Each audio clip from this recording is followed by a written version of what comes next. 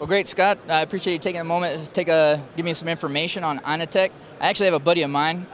He, I guess, installs the equipment, and he's always picking up on like commissioning it and doing some other things with it gradually. Yeah. And of course, he filters me some information. But I personally, I don't really know about Innotech. Can you tell me a little bit more about the controls? Are they even in the U.S.? I haven't really heard of them. No, we've been in the U.S. for 10 years. We've got about 30 dealers throughout the United States and in Canada also, filtering down into Mexico.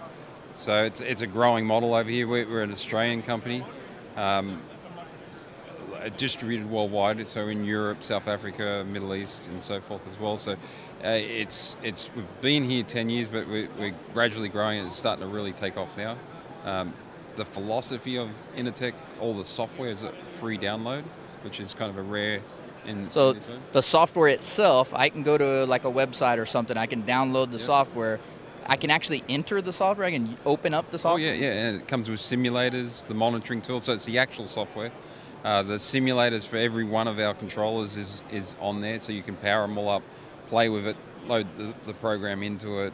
And the programming language is graphical, so it's very simple to use. Icon-based, and full help menus, everything's in there. I'm kind of used to the line-based, so actually some people are more familiar and more comfortable with the, seeing the blocks as they build them and such. Right. Okay. What else does the product differentiate itself? I think you mentioned you had a new product that you're displaying here at the show. We got a web server, so it's a plug-and-play web server. Literally, you just plug it into the network, self-scans.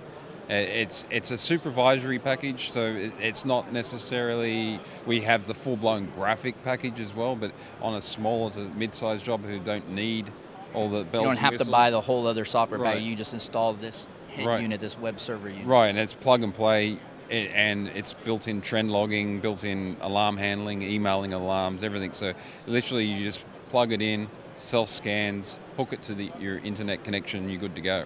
Wow, awesome. And now you said it was plug and play, meaning that if I plug it onto the network, it auto-discovers what controllers are out there, pulls in the information from them, and so forth. Yep. And all the displays, you've already set that up in the controllers, what information you want it to display. So it just brings all that, so it's all customizable and meaningful information.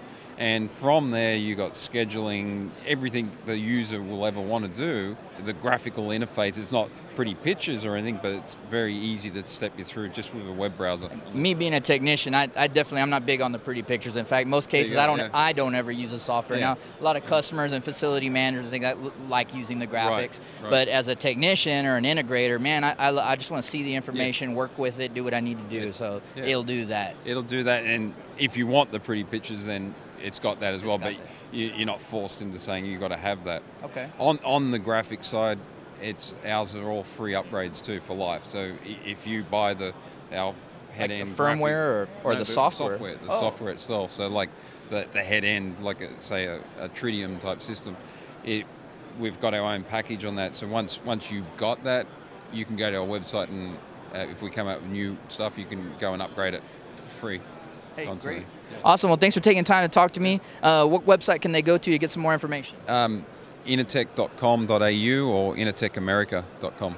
Okay, great. Hey, I appreciate it. Good luck the rest of the week. Thank you. All right.